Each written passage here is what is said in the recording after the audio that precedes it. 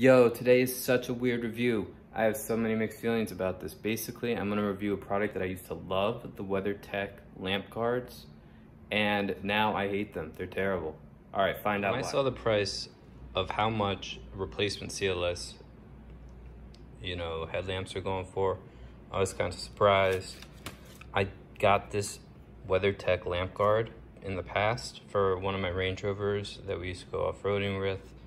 And those parts are really expensive too, so it made a lot of sense. And it prevented yellowing too. So I thought it was gonna be a no-brainer. But this isn't what it used to be.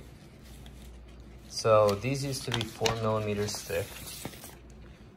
And they used to be awesome.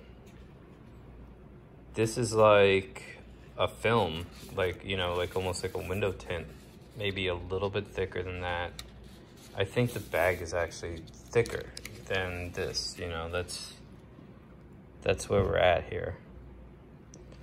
And to be honest, the old ones were a lot easier to install. This one on the CLS, I feel like I need a heat gun and maybe a lot more experience. So I kind of feel like I could have just brought this to a tint place and got it installed, plus, some protection on my lights for about $100. This kit was like $60 shipped.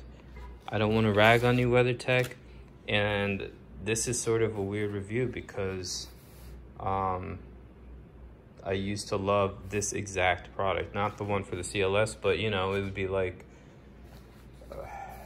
buying a new Rolex Submariner. You kind of expect it to be the same in a lot of ways. This is completely different. This isn't 4 millimeters thick, and this is sort of useless to me.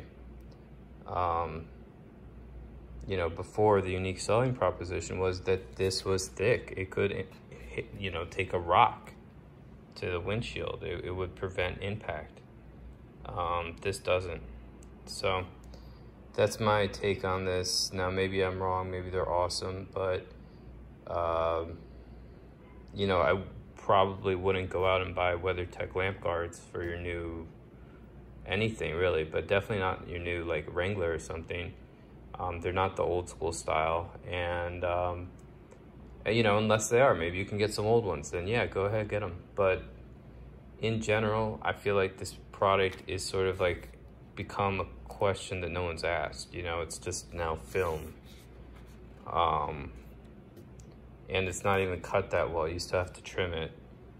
So why would I buy this and then pay someone to install this versus just getting some tint on my car lights? Going to a professional guy, maybe asking them for just a titch darker, or maybe kind of like that cool blue reflective type thing. Not very, very light application of it, you know what I mean? Because that's all you need is that's this, but it'll look better. So again, I can't recommend this for the CLS, and I would imagine moving forward, I can't really recommend these at all.